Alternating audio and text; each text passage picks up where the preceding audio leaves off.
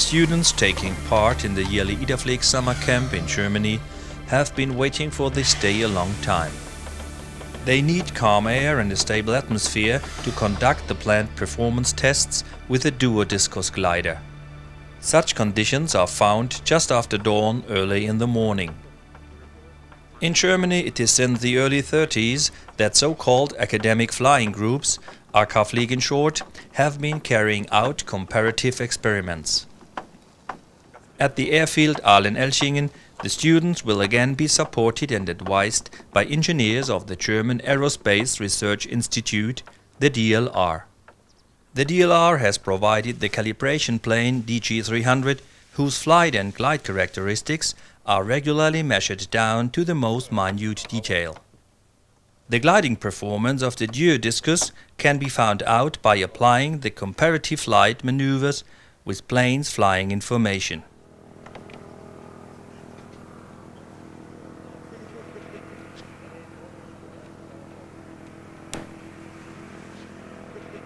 The summer camp gives students the opportunity of both actually piloting the gliders as well as of getting to know the method of comparative flight measurement. Today it is Johannes Neumann of the IDAFLIEG of Karlsruhe who will pilot the DG300. The duo-discus will be flown by Thomas Sandmann of the IDAFLIEG of Brunswick University.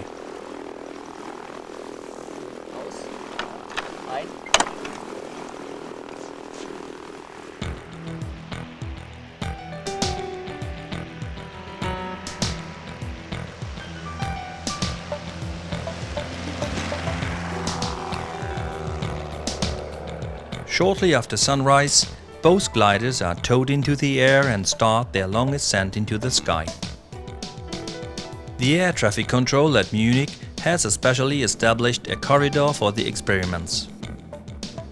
While both sailplanes are towed up to a height of 4,000 meters, we will use the time for a brief theoretic introduction into the comparative flight procedure. At a certain constant speed, a glider may cover 400 meters of distance from an altitude of 10 meters. Hence the relation of thinking to gliding is 1 to 40, or to simplify it further, we say that the glider has a glide ratio of 40. At higher speed, the range of the plane is reduced, the glide ratio is lower.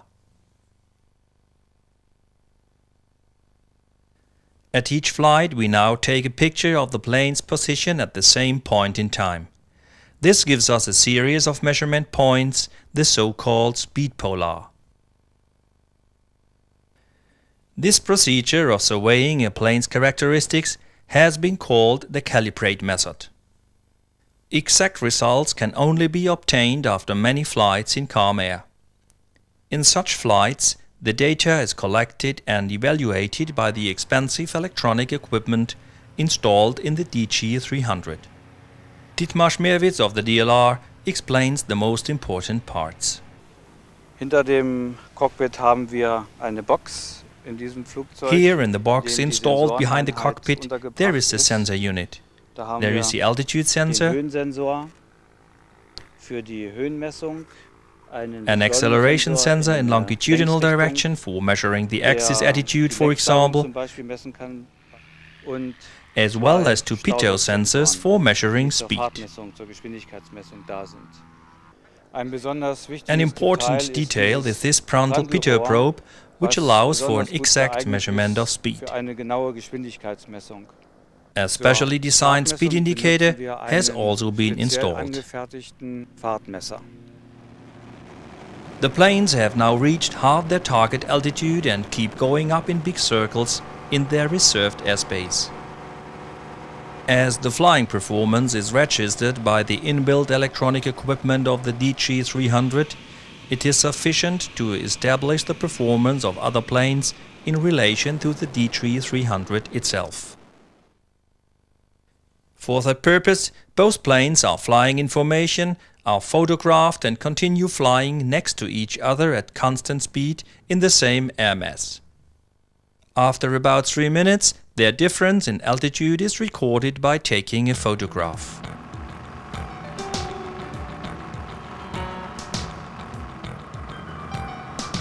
The tow rope will be released now any moment. We are at almost 4,000 meters above sea level.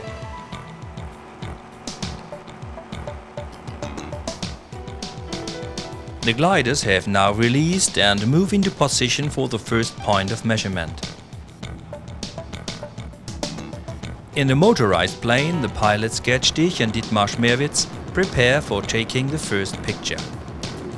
Speed, air temperature, altitude and time of measurement will be written into the prepared protocol. The countdown for the first point of measurement will start as soon as the gliders have reached the agreed speed.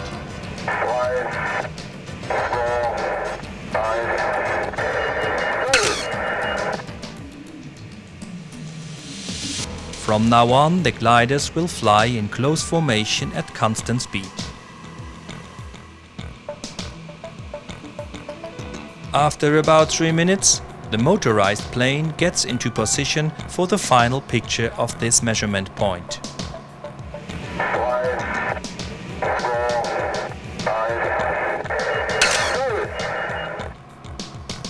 The gliders now form up for a measurement point at higher speed. As the flight performance of the double-seater is superior to that of the calibration plane, the geodiscus starts from slightly below.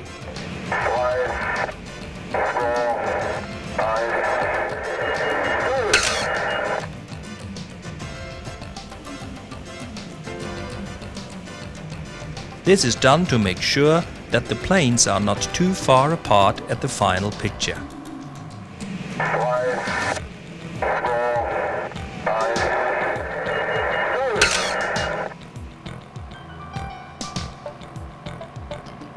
On average, 10 measurement points are necessary to establish the polars. For planes without Fowler flaps, 2 flights are sufficient. 3 to 4 flights are needed for planes with Fowler flaps.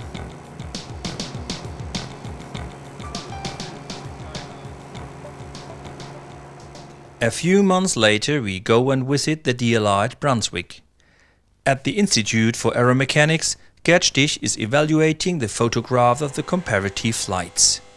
The Boscard viewing device blows up the slides and allows a precise determination of the coordinates. At first, the tip of the fuselage of the calibration plane is defined at the initial point and its position is recorded.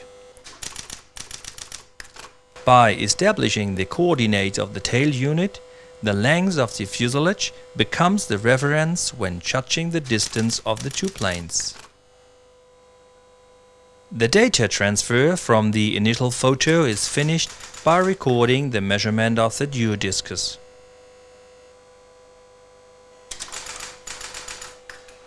But it's only with the coordinates of the final photograph that the evaluation of the first measurement point can begin. All the data has now been compiled. The coordinates of all the flying positions, the comparative protocol taken down during the flight, and also the center of gravity of the geodiscus as it relates to its takeoff weight. Hans-Karl Schmidt of the DLR is now loading all the data and all of the coordinates into a special evaluation program. It only takes a short time until the speed polar of the geodiscus appear on the screen. In comparison, one easily recognizes that at higher speed, the flight performance of the geodiscus is better than that of the calibration plane. Today, high gliding ratios can be combined with good and safe flight characteristics. In the early years of gliding, the problems were of quite another sort.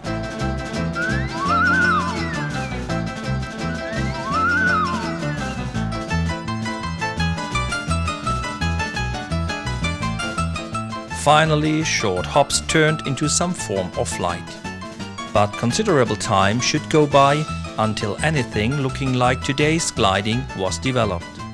Hans Zacher, an engineer and one of the founders of systematic flight measurements, recalls.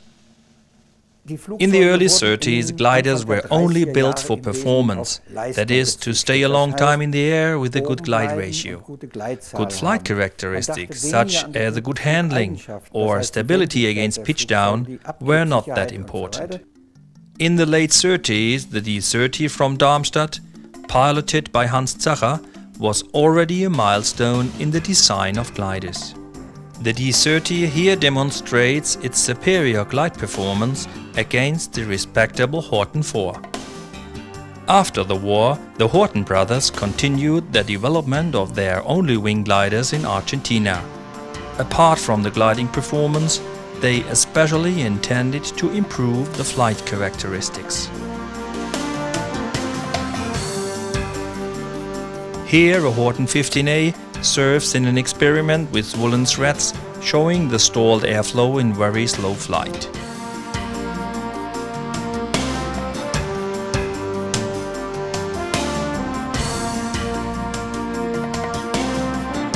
In Germany, it is Hans Zacher who, from the 50s onwards, has kept driving ahead the further development of the systematic examination of flight characteristics. The control force measurement and a few other methods have in the meantime become part of a standard procedure that has been named the Zacher Protocol. In the yearly IDAFLIEG camps, as here in Brunswick in '61, the students of the IDAFLIEGs used the opportunity to compare their new designs under expert supervision.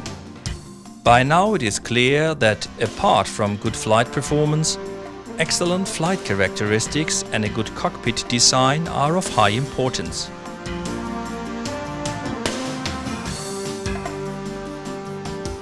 By consequently translating their theoretical findings into practice, the work of the IDAFLIEG, in which all the IDAFLIEGs are organized, has been an important factor in the development of gliders.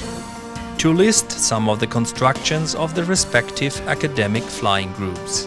There is the D-36 from Darmstadt, the powered glider AK-1 from Karlsruhe, the Brunswick SB-10, the standard glider D-38, the telescope wing glider FS-29 from Stuttgart, the SB-11 with special flaps, the two-seater FS-31, the aerobatic glider Mu-28 from Munich, the only wing SB-13, the Berlin B-13 with two seats located side by side, the AFH-24 from Hanover with a slidable front part, and the two-seater D-41 from Darmstadt.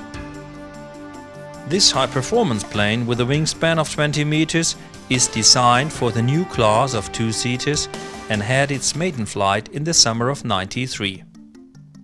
We will demonstrate the main points of the Zacher Protocol with regard to this D-41.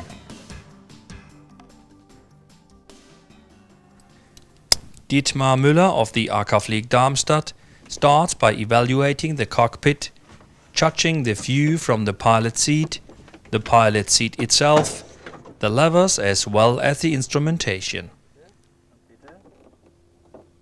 And, of course, how to use the emergency lever for casting off the cockpit hood. The most simple devices are used for the flight measurements.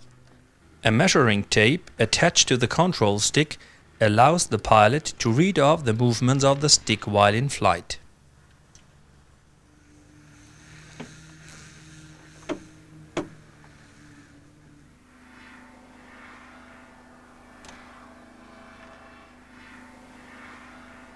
This instrument for measuring different angles will give the pilot a good idea about his actual position in the air relating to all three axes.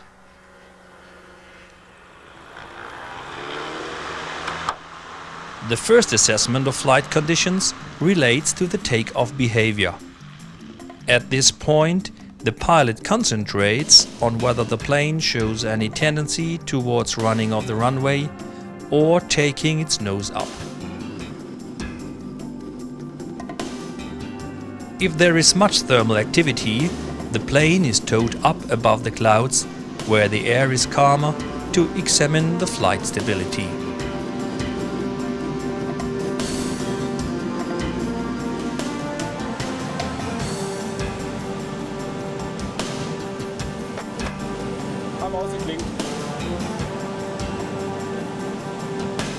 After trimming the plane, pilots start testing the static longitudinal stability. At the speed of trim, the measuring tape shows the control stick's position to be at 46 centimeters. The pilot then reduces his speed and measures how much force is now needed. This figure and movement of the stick are written into the protocol. In this way, we also assess the glider's static longitudinal stability at higher speed.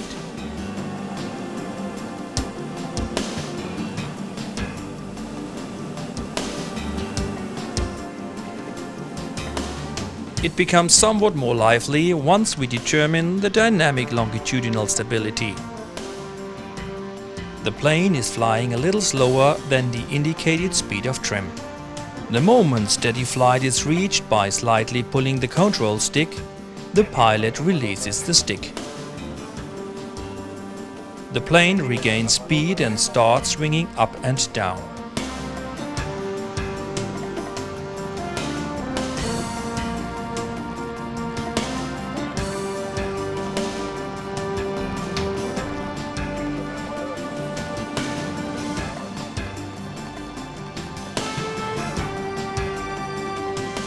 In the protocol, we take note of the duration of these oscillations at minimum and maximum speed. The plane's maneuverability in rolls is established by flying quickly alternating turns. The pilot changes from a 45-degree left turn straight into a 45-degree right turn with rudders at maximum throw.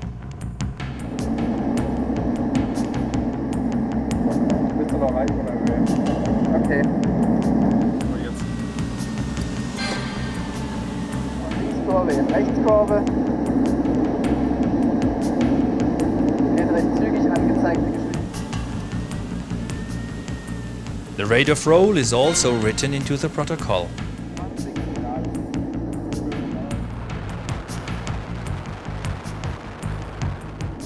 The most important test for the Zacher protocol is the overall performance during slow flight or in pitching down. After flying slowly, the plane gets into a stall, then begins shaking and the airflow is breaking off.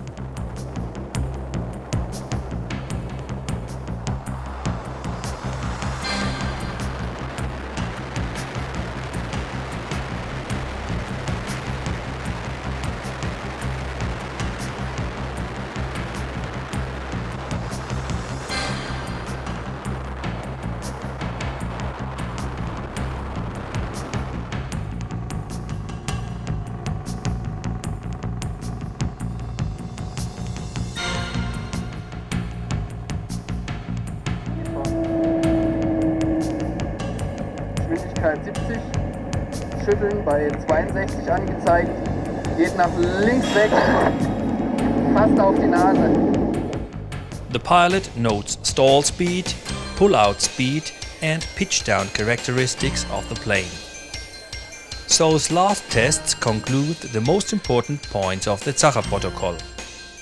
Once again it will get exciting because a tailspin test, necessary to get the official certificate, must be done. Plus 20 cm bei kleinem B mehr. Ja, genau. Planning the first spin maneuver, test pilot Gerd Stich makes sure of the center of gravity. A special retarding parachute at the rear fuselage is to stabilize the plane in an emergency. While the adrenaline level of the IDAFLIEG pilots is rising, test pilot Gerd Stich is making his final preparations in a quiet and concentrated manner. We will have 3 rotations, alternately to the left and to the right, with ailerons neutral, with and counter to the turn of spin.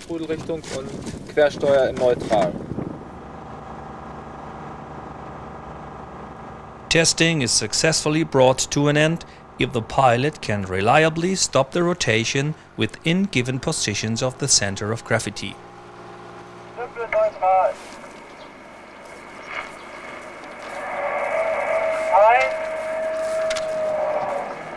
Every test is recorded by the ground crew.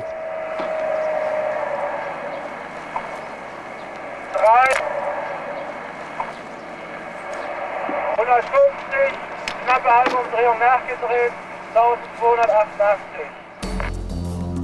The D-41 got through the first test brilliantly. Next day we can talk cameraman Holger Eichhorn into filming further spinning tests from out of the cockpit.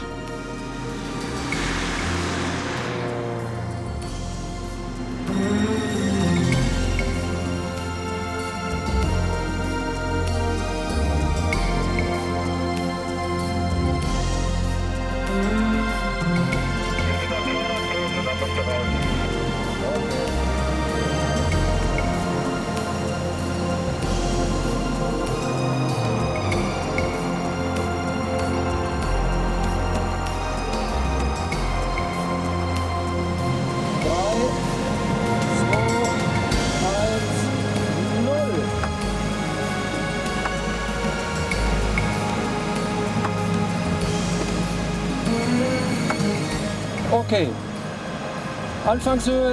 Initial altitude 1900 meters. Spinning straight rotations to the left. Aileron with the same sense of rotation. We are slowing down.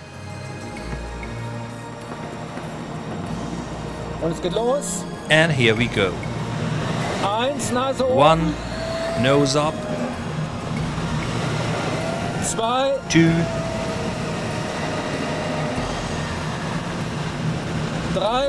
3, 4, turning further 1/4, speed 150 kilometers, altitude 1390 meters.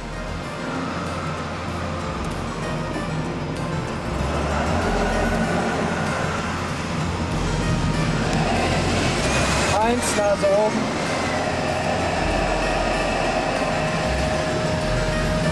2, Nase oben. 3, Viertelumdrehung nachgedreht, Abfanggeschwindigkeit 160.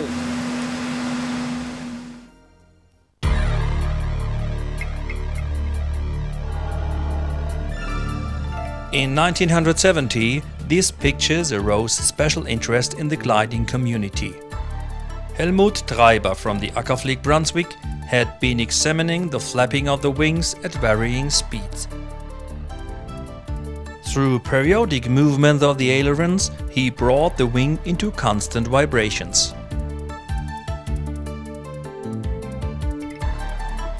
On these SB9s, those problems were solved by modifying the ailerons and stiffening the control rods. Guido Brandes, engineer at the Institute for Airplane and Lightweight Construction at Brunswick, conducting further research into wing flapping. Their computer-based system is supported by 2 vibration generators symmetrically fixed on the wings that allows systematic flapping tests. This procedure reduces the risk of wrong or distorted subjective judgments by the pilots, and it also reduces the risk of test flying. Reducing the drag of the fuselage by narrowing the body created new problems. In certain conditions, the rudder fin may vibrate heavily.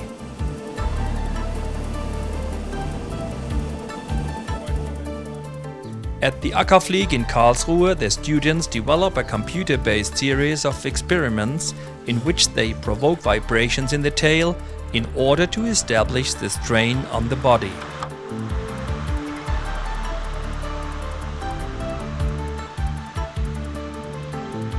The design of this unit allows fine variations of the frequency until the tail responds with its own vibrations. The results from these experiments are to help optimizing the structure of the fuselage. Rainer Arelt of the IDAFLIEG Stuttgart is experimenting with woolen threads to make visible the stalled airflow at the part of the body where wing and fuselage are joined. These connections are critical at planes with wing flaps or Fowler flaps. At the Stuttgart FS-32, a concave profile was attached to the left side for experimental purposes. In slow flight you can easily see that the stalled airflow is developing later on the left-hand side.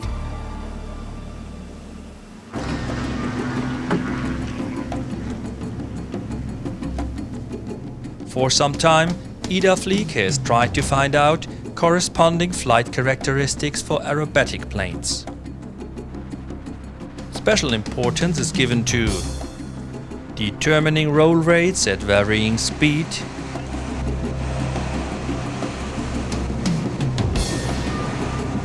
the reaction of gliders at stalled airflow and in spin,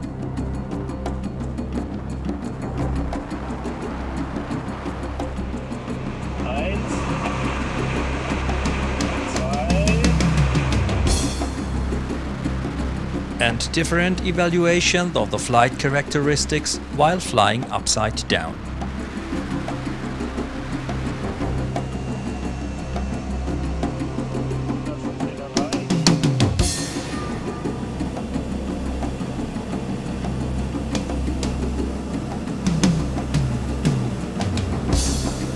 The future will show whether such tests on aerobatic planes will find their place in the IDAFLIEG.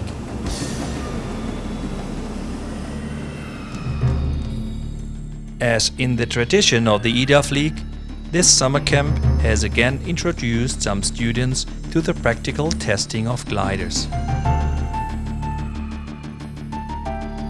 By applying new technologies and contributing outstanding designs, the IDAFLIEG, with its respective ACAFLIEGs, has influenced and promoted in the most important way the development of sailplane gliding.